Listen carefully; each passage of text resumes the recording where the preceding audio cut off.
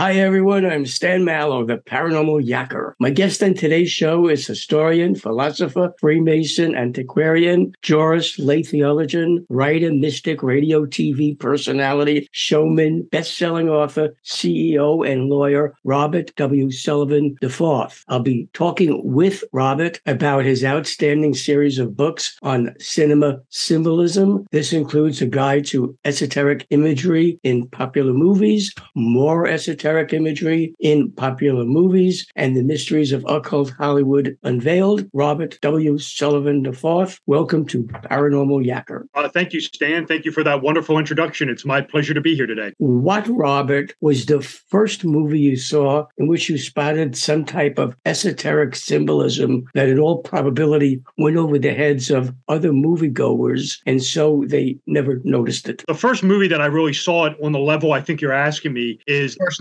National Treasure movie, which came out in 2003, 2004. And what a lot of people were not aware of is that that film is actually a Masonic ritual on film. It is the high degree ceremonial known as the Royal Arch of Enoch. That movie depicts the whole ritual from start to finish on film. And that was really sort of the first movie where I thought, oh God, these guys in Hollywood are really encoding a lot here. To be fair, when I was a boy growing up, I was, of course, a huge Star Wars fan. And it became known to me, when I was in high school, that was sort of a retelling of the Joseph Campbell monomyth, sort of the ancient mythology is just rebranded into a space Western. But really, the first movie where you could see that there was something going on and most people weren't aware of it was this First National Treasure movie, where this was really this Royal Arch ritual put on film. If one asks any fan of the James Bond movie franchise what his code name is, they will not hesitate to tell you it's 007. But if you ask them why 007 is James Bond's numerical designation, they probably won't know the answer. You do. So, Robert, what is the answer as to why James Bond is called 007? This is a tribute to a man named Dr. John Dee, who was Queen Elizabeth I back in Tudor England, a court astrologer and spy. He worked with people like Sir Francis Walsingham, and actually when Dee toured the Holy Roman Empire, he served as Queen Elizabeth's spy,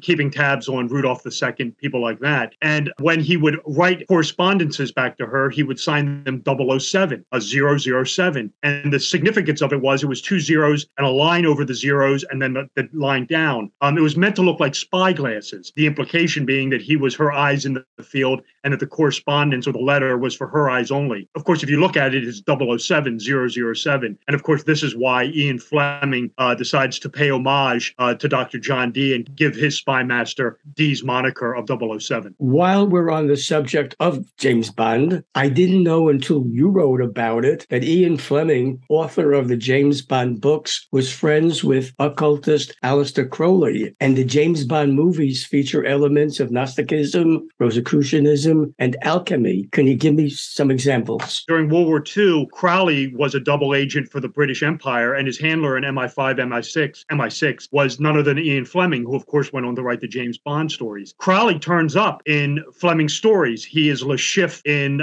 Casino Royale, and Blofeld, the head of Spectre, is also Aleister Crowley. Specifically on Her Majesty's Secret Service, this is where Blofeld is trying to fake his coat of arms and turn himself into royalty. This is what Crowley was trying to do when he was in Cairo, Egypt. He was running around calling himself Scottish nobility. So when you watch On Her Majesty's Secret Service or you read the novel, the whole notion of Blofeld pretending to be nobility is a direct correlation with Aleister Crowley. If you're familiar with the occult and Gnosticism and alchemy, you will realize that sort of the James Bond films sort of run on the same track. You have this over-the-top villain who's ultimately trying to take over the world. You look to movies like Goldfinger, where the golden finger, the golden touch, this is the alchemist who is trying to transmute the gold in Fort Knox to make it worthless, and in doing so, making his gold stash worth 10 times more. And then you have elements, coincidentia oppositorum, the union of opposites. This is where Bond inevitably has to unite with the sacred feminine, the Bond girl. And of course, after this happens, this always equips him spiritually, physically, and mentally to give him the tools to go and defeat the arch villain. So, we see that in every Bond film that's out there. You have the guy who makes the gadgets, the wisdom provider, Q, quartermaster. We think of wisdom providers in history, people like Hermes Trismegistus. So when you watch the Bond films, and this is all coming from Crowley. There's no question about it. You will definitely see Crowley, and by default, this occult fingerprints all over the works of Crowley. And of course, they make their way into the movies. So yeah, the James Bond material, very esoteric to say the least. At the very beginning of 1978's Superman, giant faces appear on screen and they pass judgment on General Zod and his lieutenants. There is a backstory to that. You, Robert, know it. What is it? This is absolutely true. And I'm routinely asked, where do these movie makers draw inspiration from? One of the sources, one of the great treasure troves is, of course, history. They see something in the past and they put it in their film, something that's maybe a little obscure. And we see this in the first Superman movie. What you are looking at when they judge the Zod trio, this is, of course, a reenactment of the Star Chamber, which was this court in England that served for many, many years, where you would basically go in front of it without a lawyer, and they would basically pronounce you guilty with any sort of due process, any sort of hearing. It was ultimately put out of business by the Long Parliament in the mid-1600s. But when you watch that opening sequence in Superman, a retelling of this ancient court from England known as the Star Chamber. And they actually made a movie called The Star Chamber, which is also a direct result of the England Star Chamber. But yeah, absolutely. When filmmakers need inspiration, one of their source materials is, of course, the historical record. Where, Robert, does the name Luke Skywalker of Star Wars fame come from? It's a great question. And what we are dealing with when we are dealing with the Star Wars movies, and especially 4, 5, and 6, and I mentioned this a couple moments ago, is this is a retelling. These stories are a space opera retelling, what Joseph Campbell, the famous American mythologist, called the monomyth. And it's mythology. It's the same thing, just rebranded, where you have the solar hero going out on a quest, meeting the old hermit character, confronting some dark evil lord, and ultimately emerging triumphant. If you're interested in this, read the book The Hero of a Thousand Faces by Campbell. The name Luke Skywalker is exactly what he is. Luke Skywalker, like Harry Potter or Frodo Baggins, personifies the sun,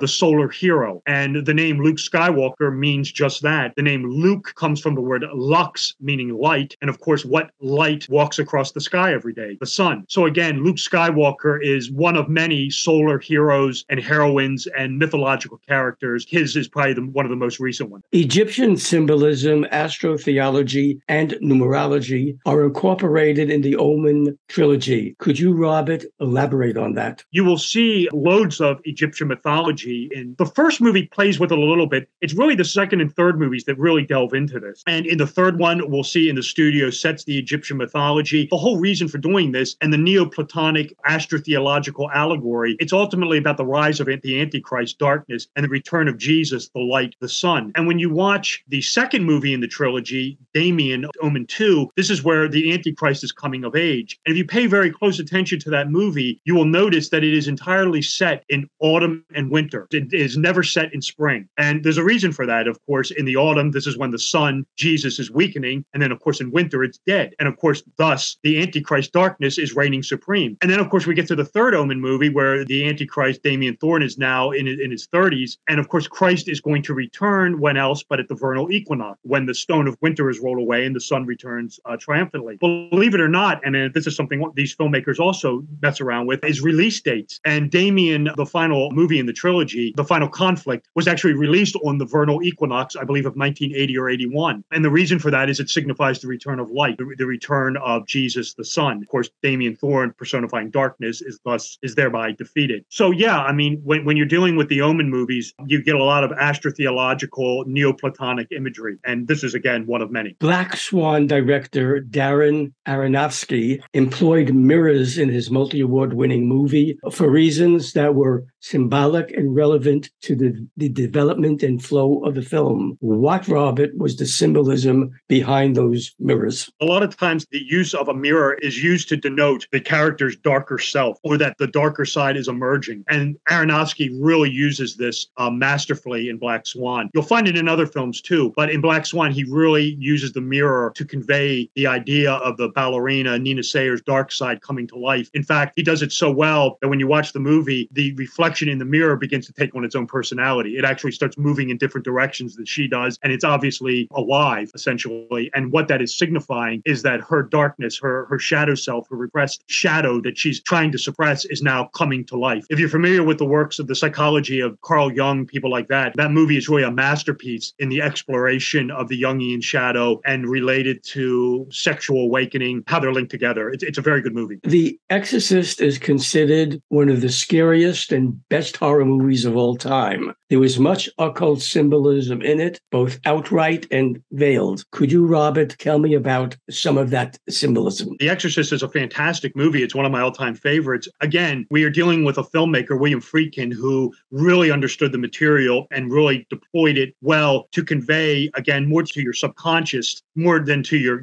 conscious self, this whole notion of God versus the devil, Jesus versus Satan, and it's played out in, again, the whole idea of light versus darkness. For instance, when we were introduced to the Jesuit at the very beginning of the film, Father Marin, it's set in the heat of the desert. The sun, of course, Jesus personifies the sun. The symbol of the Jesuits is the sun. So this is introducing light, the warmth, divine light into the film. And of course, as it progresses, the sun weakens. And of course, this gives license when the sun weakens and it gets dark out. This, of course, gives the demon license to roam and wreak all kind of havoc. Pay attention to it because at the very beginning of it, when Chris McNeil is walking home from the movie set at Georgetown, she passes trick-or-treaters. That is intentionally done to signify the midway point between the vernal equinox and the winter solstice, when the sun is really in retreat and the days are really beginning to get short, light is decreased and darkness reigns. And of course, this is right when the demon starts to run amok. And again, once the demon takes full possession of her, it gets freezing. In her bedroom, you can see her breath. And again, this is trading on the notion of Dante Alighieri's Inferno, where the lower levels of hell are freezing. And that's designed to invoke that in your subconscious mind. Again, one of the best examples in The Exorcist, and this is something that a filmmaker named Ari Aster uses years later in movies like Midsommar and Hereditary, is The Exorcist has one of the examples of foreshadowing in a film you will ever find. And it's very well done. It's the scene where Father Karras is in the language lab at Georgetown University and they're playing the little girl's speech. They're playing it backwards. And he's saying, oh,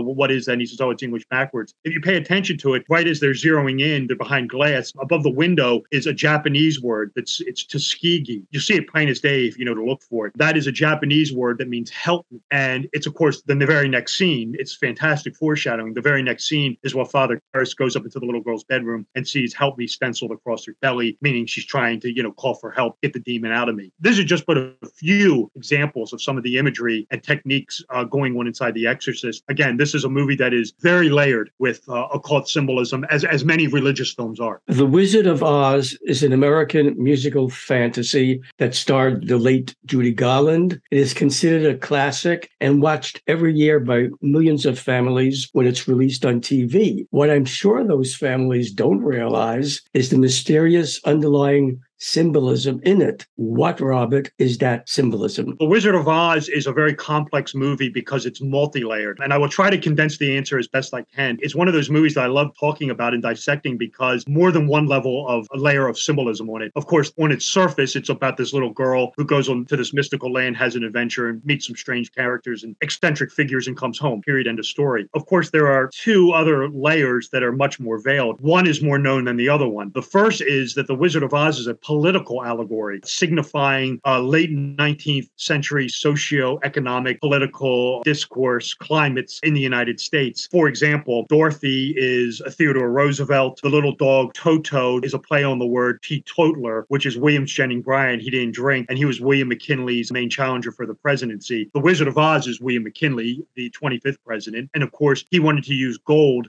to back paper money, the gold standard. This is why the Yellow Brick Road, the gold standard, always leads to Emerald City or paper money. The three travelers with Dorothy, the Scarecrow is the American farmer. The Tin Man is the American laborer. You will notice when we first are introduced to him, he is frozen. He can't move. He's rusted. And this represents a Great Depression recession that occurred in 1896, where thousands upon thousands of laborers were laid off. If you remember in the film, what got him moving and dancing around? It was oil. They had to oil him up to get him moving. And this symbolizes J.P. Morgan and Nelson Rockefeller, the head of the oil company, Standard Oil, which of course put the American laborer back to work. What that signifies, that the Cowardly Lion personifies two people, Williams Jennings Bryan and Eugene Debs, who were the two challengers to McKinley, but never went anywhere. So that's the political allegory in a nutshell. Of course, the guy who wrote, the author of The Wizard of Oz, L. Frank Baum, was a member of Madame Blavatsky's Theosophy Society. So we have this neo-Gnostic encoding in The Wizard of Oz, much like we find in other stories like Alice in Wonderland by Lewis Carroll, where you have the girl being whisked away to this magical land, interacting with these strange creatures, ultimately to have what you would call a Gnostic epiphany, where you would come to know thyself and awaken to your true calling. And we have this in The Wizard of Oz, where at the very end, she realizes that there's no place like home. This is Dorothy Gale's Gnostic awakening. And of course, then she's transported back home. When you're watching The Wizard of Oz, we have the political allegory, but then we have this sort of initiation into the ancient mystery tradition where this little girl or this young lady is going on this magical quest to trying to find her true identity. And again, we'll see elements of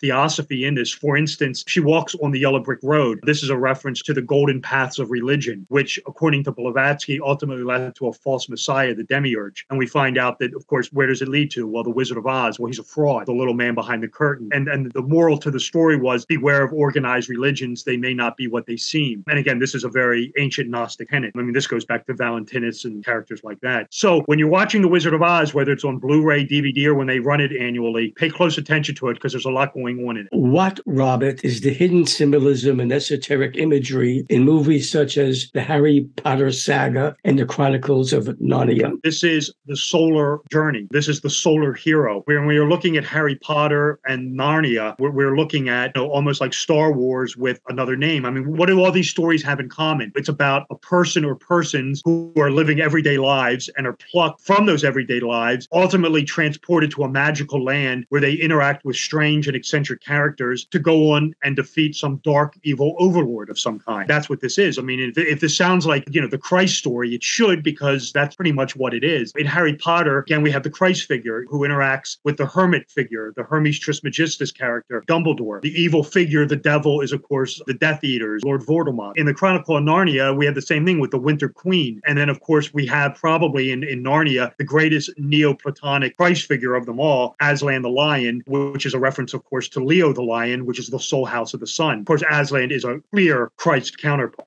I mean, that's irrefutable. When you're dealing with movies like, and the stories like Harry Potter, Narnia, Lord of the Rings, Star Wars, again, it's a retelling of this solar monomyth. And again, it's, the Christ story, the savior figure who goes off, has this massive adventure and defeats some dark overlord. We'll find it also, I should mention, in the Dune story, the Frank Herbert Dune. It's the same exact thing. In the Cinema Symbolism 3, The Mysteries of Occult Hollywood Unveiled, you write about Gnosticism, Freemasonry, black magic, and Kabbalah being incorporated into many movies ranging from 1932's The Mummy to 2017's The Shape of Water. Can you tell me about some of those movies and the symbolism in them? The Mummy with Karloff has a lot to do with Freudian psychology. It has to do with the animation of dead things. It's the Osirian myth. It ties into things like automatons and robots. What is the mummy? He's ultimately this dead man who is ultimately resurrected. When we're dealing with that, you are getting involved with things like Kabbalistic golems and Hermetic statues, things like that. So, the mummy is in its sense a form of Kabbalistic magic. It's the resurrection. It's the creation of a human life form out of something that's dead. The Shape of Water is a very alchemical movie. It's very significant because it uses the color red. That is a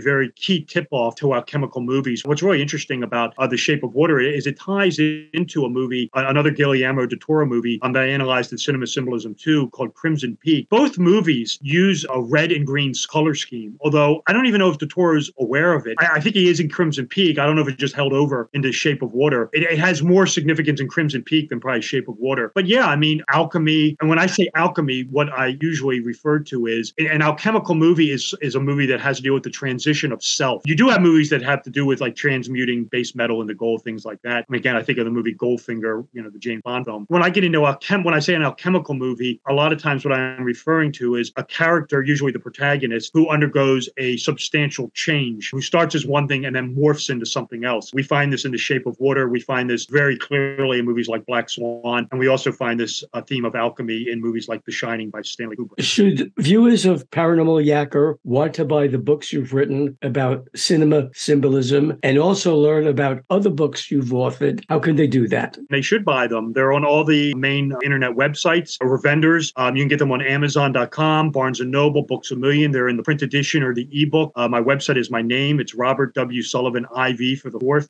There are links there to purchase the books. There's information about me, information about upcoming shows I'm going to be on, shows that I've been on, such as this one will be posted there. So you can go on the internet and find me at robertwsullivan.iv.com. And again, my books, the Cinema Symbolism books, the Royal Arch of Enoch book, and the Pact with the Devil book, which will be getting a new edition next month. Those can be found on all the major online vendors. Great. Robert W. Sullivan IV, I thank you for being my guest on Paranormal Yacker. It's been a truly wonderful experience yakking with you. Well, thank you, Stan, for having me on. It was my pleasure to be here. And when a new book comes out, maybe we'll do it all over again. Hi, everyone. This is Stan Mallow, the Paranormal Yacker. I hope you enjoyed the interview you just watched. To be sure you're amongst the first to receive new interviews when they're released and to have access to previous ones, subscribe to my free YouTube channel. To do that, all you have to do is press the subscribe button on your screen.